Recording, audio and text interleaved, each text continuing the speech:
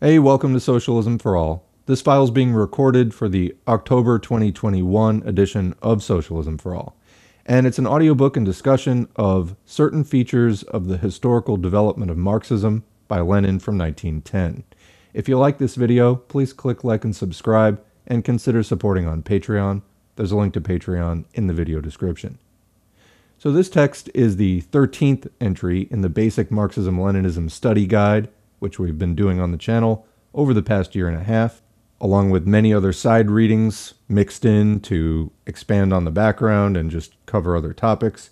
But this is a curriculum that comes from the organization MAI, Movimiento Antiimperialista, or Anti-Imperialist Movement, and it's a good way to learn basic Marxism-Leninism, so I'll put the link to that overall playlist in the description, along with the link to the original text.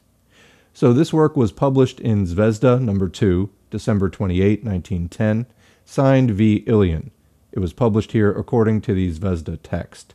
The source is Lenin Collected Works, Progress Publishers, 1974, Moscow, Volume 17. It was translated by Dora Cox, HTML transcription by R. Simbala. It's in the public domain at Marxists Internet Archive. Thanks as usual to Marxists Internet Archive at marxists.org, where they host thousands of free Marxist texts. Please go check them out. So let's get into the audiobook. Our doctrine, said Engels, referring to himself and his famous friend, is not a dogma, but a guide to action. This classical statement stresses, with remarkable force and expressiveness, that aspect of Marxism which is very often lost sight of. And by losing sight of it, we turn Marxism into something one-sided, distorted, and lifeless. We deprive it of its lifeblood. We undermine its basic theoretical foundations, dialectics, the doctrine of historical development, all embracing and full of contradictions. We undermine its connection with the definite, practical tasks of the epoch, which may change with every new turn of history. Indeed, in our time, among those interested in the fate of Marxism in Russia, we very frequently meet with people who lose sight of just this aspect of Marxism. Yet, it must be clear to everybody that in recent years, Russia has undergone changes so abrupt as to alter the situation with unusual rapidity and unusual force, the social and political situation, which in a most direct and immediate manner determines the conditions for action, and hence, its aims. Quick note there was the first Russian Revolution in 1905. It was not fully successful, but they did set up Soviets, which were workers' councils for directing political activity after that. And then the fully successful revolution was in 1917. So this is 1910 in between those two. I am not referring, of course, to general and fundamental aims which do not change with turns of history if the fundamental relation between classes remains unchanged. It is perfectly obvious that this general trend of economic, and not only economic, evolution in Russia, like the fundamental relation between the various classes of Russian society, has not changed during, say, the last 6 years. But the aims of immediate and direct action changed very sharply during this period, just as the actual social and political situation changed, and consequently, since Marxism is a living doctrine, various aspects of it were bound to become prominent. In order to make this idea clear, let us cast a glance at the change in the actual social and political situation over the last 6 years. We immediately differentiate two 3-year periods, one ending roughly with the summer of 1907 and the other with the summer of 1910. The first 3-year period, regarded from the purely theoretical standpoint, is distinguished by rapid changes in the fundamental features of the state system in Russia. The course of these changes, moreover, was very uneven, and the oscillations in both directions were of considerable amplitude. The social and economic basis of these changes in the, quote, superstructure was the action of all classes of Russian society in the most diverse fields, activity inside and outside the Duma, or Congress, the press, unions, meetings, and so forth. Action so open and impressive, and on a mass scale, such as is rarely to be observed in history. The second 3-year period, on the contrary, is distinguished we repeat that we confine ourselves to the purely theoretical, sociological standpoint by an evolution so slow that it almost amounted to stagnation. There were no changes of any importance to be observed in the state system. There were hardly any open and diversified actions by the classes in the majority of the arenas in which these actions had developed in the preceding period. The similarity between the two periods is that Russia underwent capitalist evolution in both of them.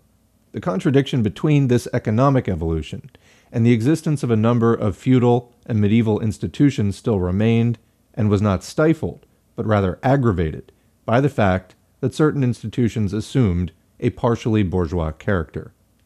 The difference between the two periods is that in the first, the question of exactly what form the above-mentioned rapid and uneven changes would take was the dominant, history-making issue.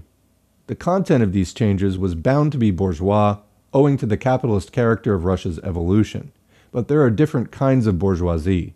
The middle and big bourgeoisie, which professes a more or less moderate liberalism, was, owing to its very class position, afraid of abrupt changes, and strove for the retention of large remnants of the old institutions, both in the agrarian system and in the political superstructure. The rural petty bourgeoisie, interwoven as it is with the peasants who live solely by the labor of their hands, was bound to strive for bourgeois reforms of a different kind, reforms that would leave far less room for medieval survivals. The wage workers, inasmuch as they consciously realized what was going on around them, were bound to work out for themselves a definite attitude toward this clash of two distinct tendencies. Both tendencies remained within the framework of the bourgeois system, determining entirely different forms of that system, entirely different rates of its development, different degrees of its progressive influence.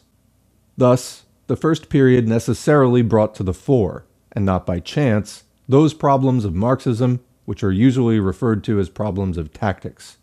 Nothing is more erroneous than the opinion that the disputes and differences over these questions were disputes among intellectuals, quote, a struggle for influence over the immature proletariat, an expression of the, quote, adaptation of the intelligentsia to the proletariat, as Vecchi followers of various hues think.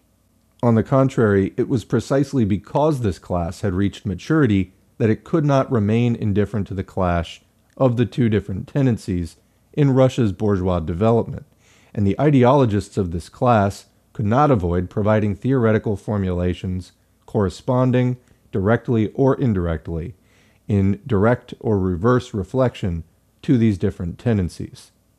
In the second period, the clash between the different tendencies of bourgeois development in Russia was not on the order of the day, because both these tendencies had been crushed by the diehards, forced back, driven inwards, and for the time being stifled.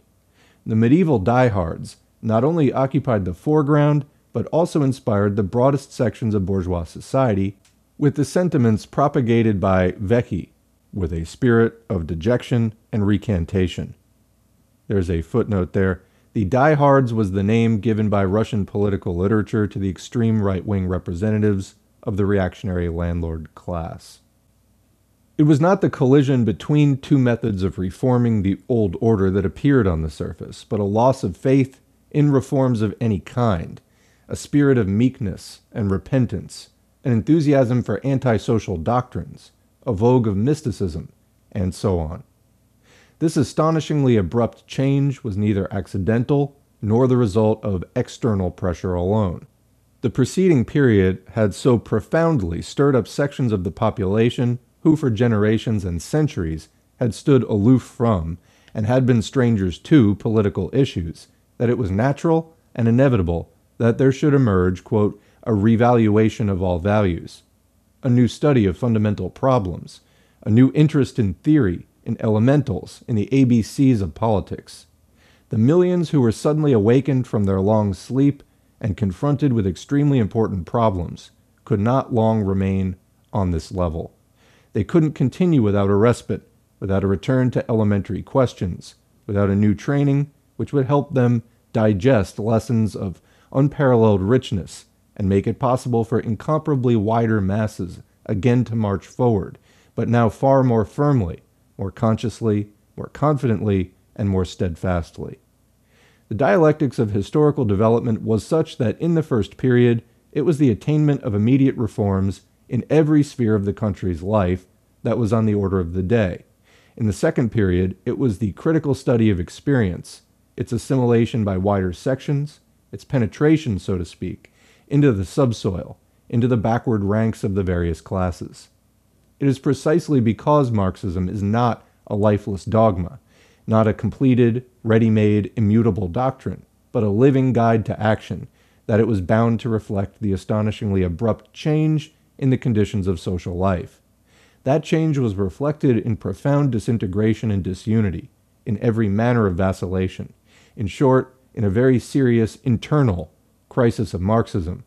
Resolute resistance to this disintegration, a resolute and persistent struggle to uphold the fundamentals of Marxism, was again placed on the order of the day. In the preceding period, extremely wide sections of the classes that cannot avoid Marxism in formulating their aims had assimilated that doctrine in an extremely one-sided and mutilated fashion. They had learnt by rote certain slogans, certain answers to tactical questions, without having understood the Marxist criteria for these answers.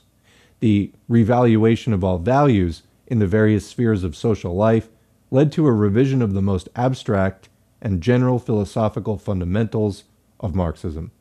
The influence of bourgeois philosophy, in its diverse idealist shades, found expression in the Machist epidemic that broke out among the Marxists. Commenting that's a reference to Ernst Mach, someone who Lenin didn't agree with that much. The repetition of slogans learnt by rote, but not understood and not thought out, led to the widespread prevalence of empty phrasemongering. The practical expression of this were such absolutely un-Marxist, petty bourgeois trends as frank or shamefaced Otzevism, or the recognition of Otzevism as a legal shade of Marxism.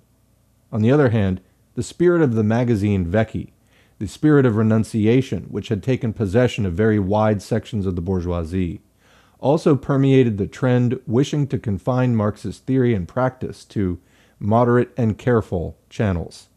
All that remained of Marxism here was the phraseology used to clothe arguments about hierarchy, hegemony, and so forth, that were thoroughly permeated with the spirit of liberalism. Boy, that sounds a little familiar. The purpose of this article is not to examine these arguments. A mere reference to them is sufficient to illustrate what has been said above regarding the depth of the crisis through which Marxism is passing, and its connection with the whole social and economic situation in the present period. The questions raised by this crisis cannot be brushed aside. Nothing can be more pernicious or unprincipled than attempts to dismiss them by phrasemongering. Nothing is more important than to rally all Marxists who have realized the profundity of the crisis and the necessity of combating it, for defense of the theoretical basis of Marxism and its fundamental propositions that are being distorted from diametrically opposite sides by the spread of bourgeois influence to the various fellow travelers of Marxism. The first 3 years awakened wide sections to a conscious participation in social life, sections that, in many cases, are now for the first time beginning to acquaint themselves with Marxism in real earnest.